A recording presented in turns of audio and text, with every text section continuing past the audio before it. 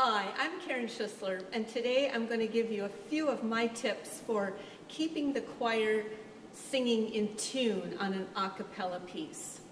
So often when I go to the internet or different books about ideas about how to keep a choir singing in tune, the suggestions they make, although they are probably valid, are not really all that practical. One that comes to mind is if the room is too warm, your choir may sing flat. Well, I'm not going to do much about that. And if the room is too cold, the choir might sing flat or whatever. But these things that I do preclude any temperature-controlled necessity. So, maybe they can help in your situation. So the first thing that I often will do is when we do our warm-ups, we do onset, which is the getting the vocal folds phonating when they are just starting off with the air. And so it'd be like, ooh, ee, ah, ooh. And you take a breath in between each one in order to practice that initial phonation, vibration of the vocal folds. So what we do with that for tuning exercise is we'll do it in a chord, close, maybe down a few cents. So bass, tenor, alto, soprano, and we'll do that. In a chord,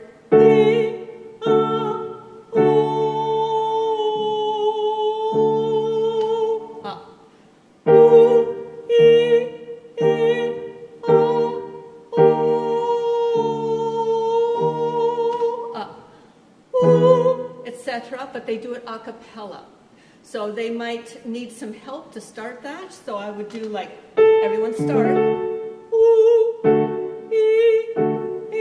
And I'd play it after. And then, sorry. Just so that they can really adjust quickly. And after about 2 or 3 where I'm playing with, they're pretty much on their own. And that's one good way of getting the choir to kind of sing in tune and really be listening. That's the key, is that they're really listening for both themselves and their relationship to the other singers as part of the chord, as part of the intervals. Another thing that we do as part of our regular warm-up is that we very often, well, we always do a segment in our warm-up about ear. And because people come in off the street, they've been listening to chatter all day, half the time they're busy tuning out sounds because the busyness of our world and the noisiness of our world, and so they get into a musical situation and they've got to switch ears to a musical ear or a singing ear. And it's a different kind of listening than it is when you're out on the street. So we always do ear exercises in order to make that shift before they start doing the repertoire. And one of the ear exercises I choose, maybe 2 or 3 from my little packet of a bunch. And one that we do very often is chromatic scales. And the first time we started doing chromatic scales a number of years ago, it was a disaster. I mean, they could barely sing 3 notes chromatically, or 4 or 5. And now they just go up and down the scale like nothing. So they'll do it on do or another vowel, but usually with a D, because that gives a precision and that consonant does not unseat the breath. It's not as explosive as some other ones. So they can focus more on just making sure that their semitones are even. And so it'd be like this. I'd give them do and then high do. Right now that's C. And then we would do maybe in duplets.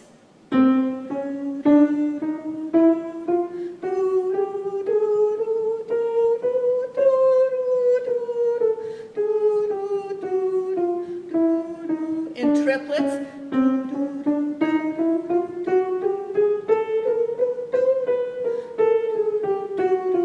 Quadruplets.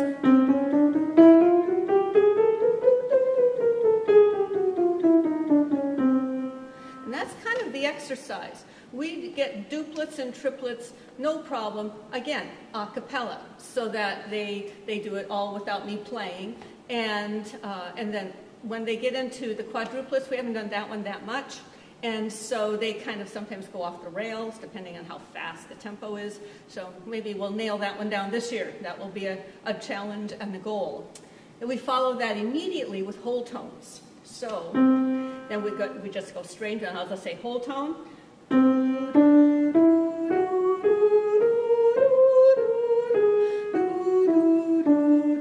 And you can divide that into two.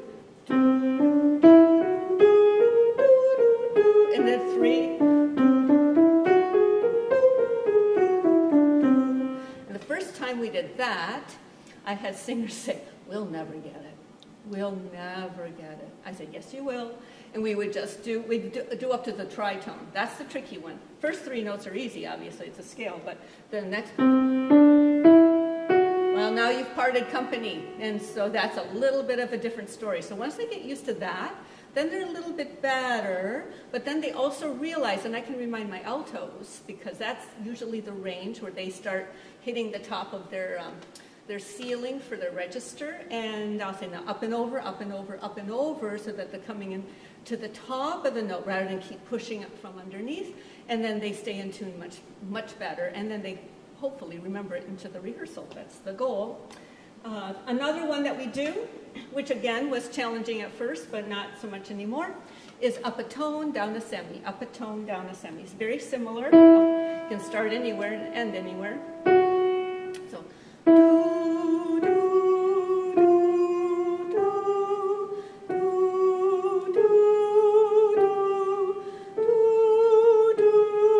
do, and it never feels like it's going to end, so we just have to cut it off at some point. But that's another good one for them to just realize that when you go up a whole tone, it's a big step. And a lot of times they'll, in a chord or a scale, for instance, a line within a piece, you know, I'll say, I don't think that was a whole tone. I think it was a 3/4 tone.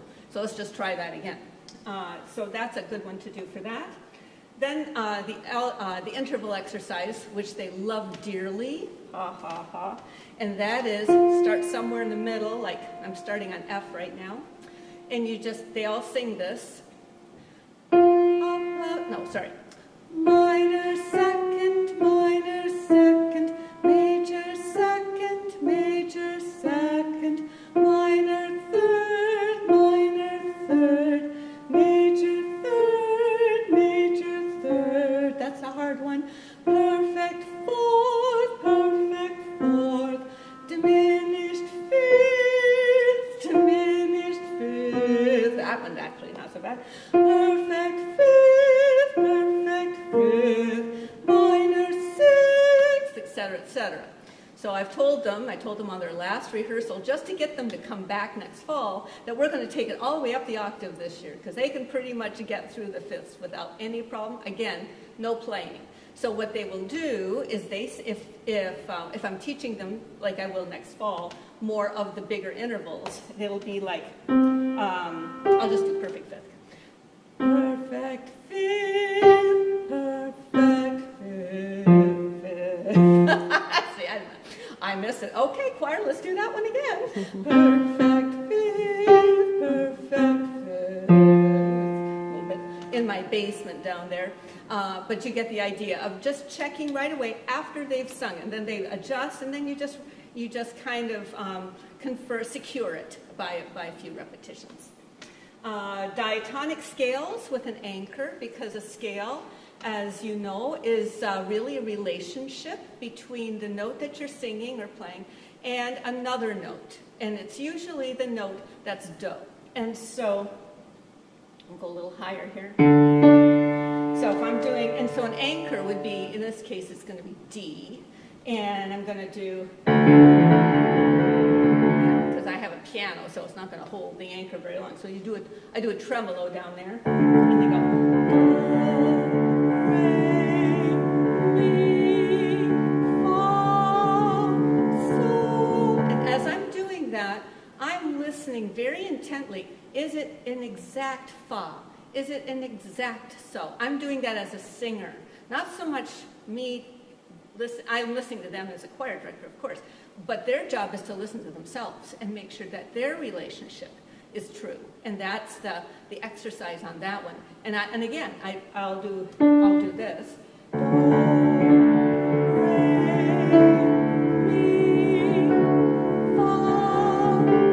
I'll never play it with them, because that, I mean, then they're not learning anything, you know, if you do that. So, except to listen to the piano, and that's really not the goal here. Not if you're doing a cappella, it's not. Okay, so then the next one is, this is a little trickier. If you're remembering your modes from theory class, the modes all have, their scales, like for instance, between C to C, with no black keys, is the Ionian mode, which is our major scale. So it has a semitone between 3 and 4 and 7 and 8. Semitone. And now, if I move my hand up to D, I will have the Dorian mode, but I don't put any sharps in, and I just run the white keys again. So the semitones and the whole tones have now shifted between two different notes. And so if we're singing a piece in Dorian mode, the choir needs to have that in their ear in order to negotiate what they see on the page. A third may be a major third, or it might be a minor third, or second, a minor second, major second, according to, because not everybody's going to read the scale, right, on the staff, because not everyone has that kind of theoretical background. So what we do with those is that there's a little intonation that I learned from James Jordan from Westminster Choir College when I did a course there. And he had, again, you use the anchor, and you start on the 5th. And basically you do 5, 6, 5, 4, 3, 2, 7, 1 is what you do. And then you've got all the notes of the scale in your throat, or in your voice, I should say, and in your ear. Now, he changes, for this technique, he changes some of the vowels on the syllables to be a little more pointed. They have a little bit of a narrower tuning focus. So, for instance, instead of so, it's su, which it has more precision for tuning. Instead of re, it's re, that kind of thing. So for major, it would be su, la, su, fa, mi, ri, ti, do. And they'd learn that. It's not hard. So if, for instance, if I'm doing major, su,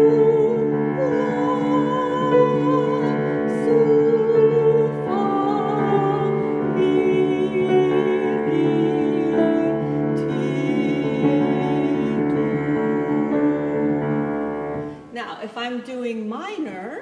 I'm doing minor, it shifts, because in our solfege, the 5th of the scale is not so. The 5th of the scale is mi.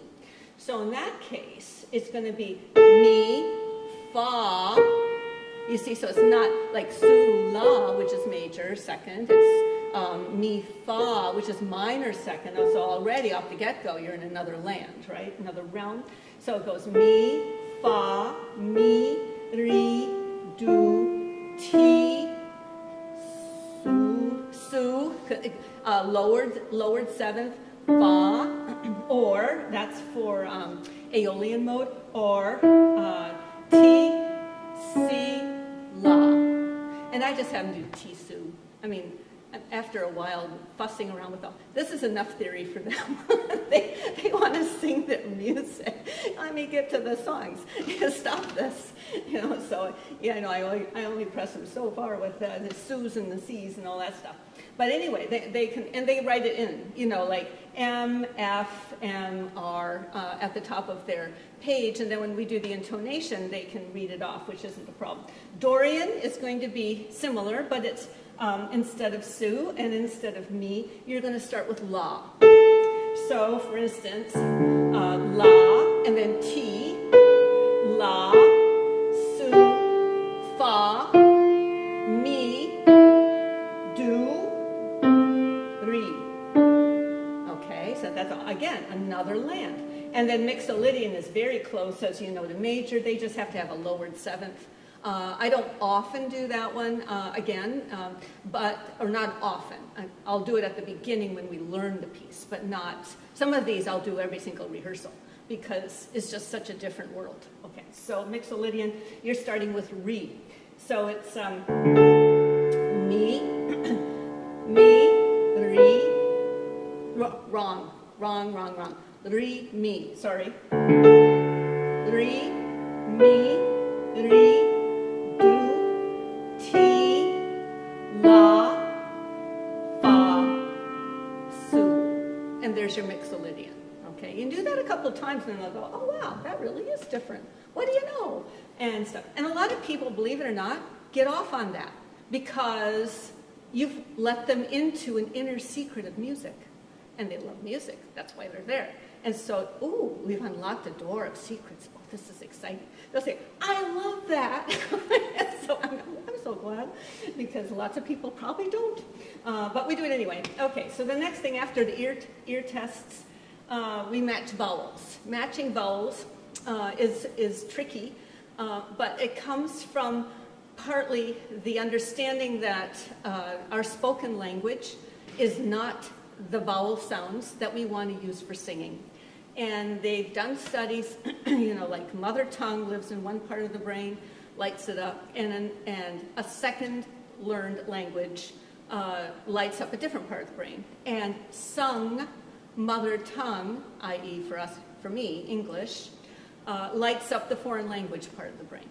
And so once I tell the singers that the brain does not recognize sung English as mother tongue, that takes away a lot of the resistance to changing some of the pronunciations of the words, because some of them just, it's hard work because they just want to sing it like they say it, but then it's not going to match anybody else as far as vowel sounds are concerned. So once I explain that, it really does take away a certain amount of that resistance, and we're, you know, moving along a lot faster. Then once a year, I'll do a little exercise with one person, this lucky person, in the choir, in each choir I do. And this is kids too, because they have good ears, just like everybody else. And I'll have this person sing with, usually obviously it's a female, because I want to be able to match them perfectly. And so we'll sing, I'll have her sing do on a note like do. Keep taking breaths and keep coming in. And meanwhile, I'll sing with her, and I'll do this. Do.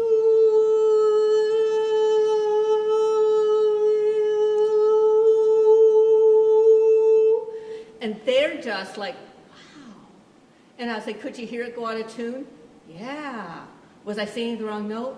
No. You know, it's like, but I do it every year because they have to be reminded that this is a real thing, because a lot of them won't want to make the vowel shapes because that's work, okay? They're already working in their mind for tuning, they're working for reading the music, they're working for counting, they're working for, you know, cutoffs and onsets and breathing and everything else, and, you know, like forget this part. And so I have to make it show how important it is for the tuning. Okay, so I do that, and then also to make the right shape. So an O is an O, big surprise there, but it's not this. Oh, you hear the difference? So I'll do that. Oh, and they all hear it, and ooh, I'll say pucker up, everybody. Okay, or like you're drinking a McDonald's milkshake through a big straw, that kind of idea. And everything is north and south, nothing is east and west.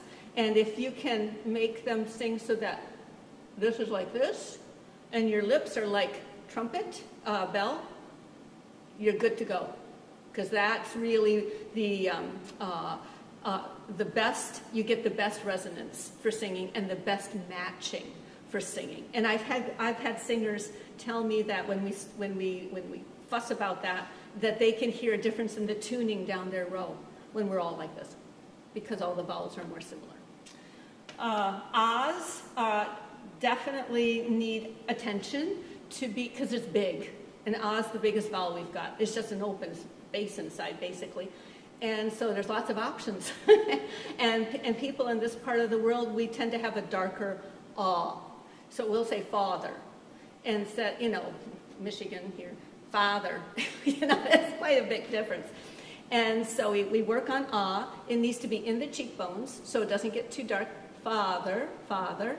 And then, and otherwise, and I'll say, no, not in your jowls, father. And they can hear the difference and how flattening it sounds because there's no overtones, you see. That's what it does. Excuse me. Also, we tune our consonants. Now, sometimes that, you know, that makes sense with M's and N's and Z's and B's, and they have pitch, so that's fine. Watch R's. They will throw tuning like faster than anything, so you have to be really careful about that. But we also tune the L's and the TH's, like we're the,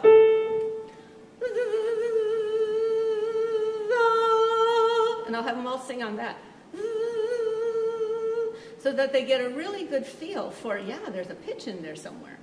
And also we'll tune, quote, the consonants that don't have pitch, like D's and T's and K's, because if I say, got to tune your consonants, that means that they're listening for tuning before they start the vowel. And because once you get into it, you're going to hear the going up and going down as they go, oh, that's a little flat. I mean, they don't know that consciously. Their ear is telling them and they adjust, which is brilliant, and I'm so glad. But it's better if they don't have to adjust. So they listen ahead of time to tune that P coming in or tune that TR coming in or something like that. And it makes a huge difference. Tune your consonants. And it's like, whoa, it's a big difference for tuning. Then we have to be careful about physical reasons for going out of tune. The two big ones, actually there's everybody's got a big one. Sopranos will run into, first of all, sopranos who are not in their 20s or younger. When they're younger, they just kind of negotiate the registers kind of automatically, and it just kind of happens.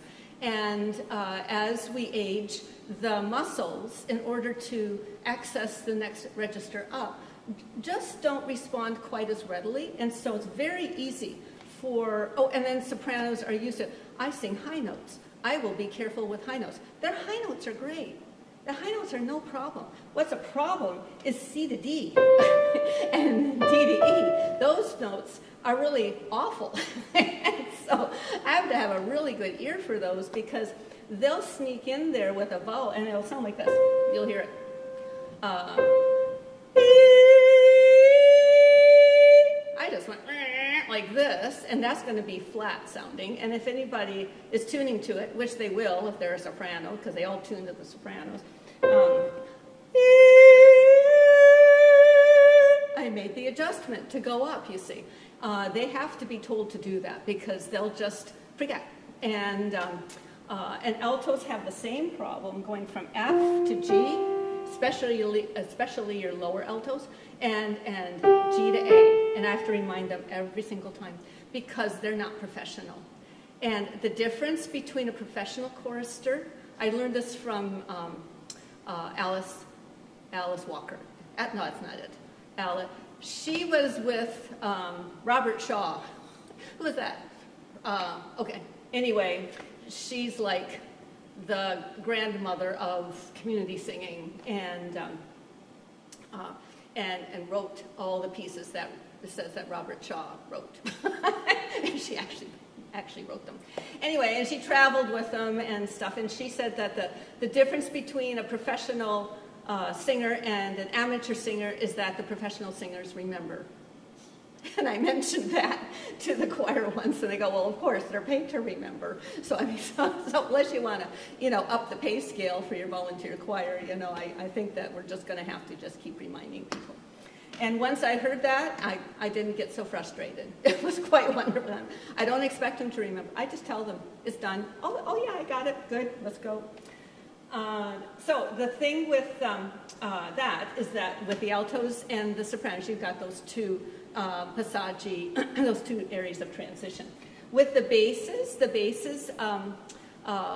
first of all, with basses, they love their own sound because it rumbles around in their chest and they just think it's heaven on earth.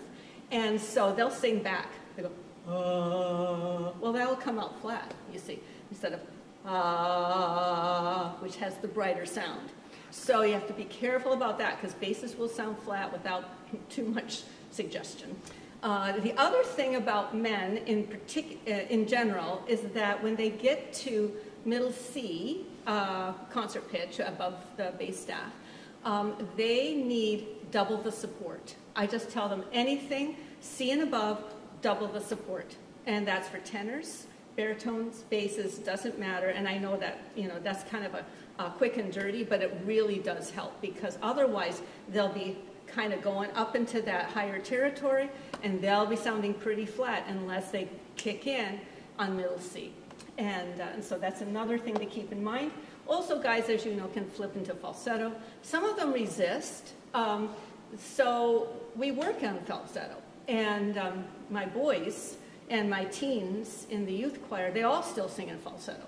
In fact, my boys in the youth choir, they sing the descants because they want to keep their higher notes, But I work on the falsetto with the guys and in order for them to be able to access it more easily. Some of them end up still having problems, but you have to just threaten the women with torture and near death so that they do not laugh, because if they laugh, they're out. I just meant, no way, Jose. You should be so lucky as to access another octave to your range. Well, let's see you do that, you see. So it's a different sort of thing, and so that the guys can go up there. If they can access what's called voce finta, which is a lighter sound up there, that's the best. And but sometimes in a rehearsal, I don't have time to do something like that. That would be more for a men's sectional or something where I'd work on that. But that's the best way to go. Okay, because you get good tuning. Because if they carry their bottom voice up, that's what you'll hear. It'll sound like the Met stage, with the tenor, sort of thing. Because and that's not good for tuning chords for choirs. Okay, so then, if all else fails, those are pretty much all the things that I do in order to keep the a cappella pieces in tune. But if all else fails, and we end up singing flat or sharp, never happens sharp, it was always flat, and I couldn't hear where it went, and I'll ask the choir, did anyone hear where it went? Because some people in the choir will be able to tell, and they don't hear where it's flat or where it went. Then I'll record it, and then I'll go back in the week and I'll listen to it with the keyboard. I'll find out where it was, and as soon as I find out where it is, I'll hear immediately what the problem was, like which one of these items it was. I will send out a loving email of this is what the alto should be doing at this bar, to fix it, and so then we won't be going out of tune. And they will. They'll read the email, and they'll fix it, and we'll come back, and we won't have another problem. And it's really quite magical, and I'm grateful. Anyway, I hope you found something that works for you, and good luck with your a cappella pieces next season. Bye for now.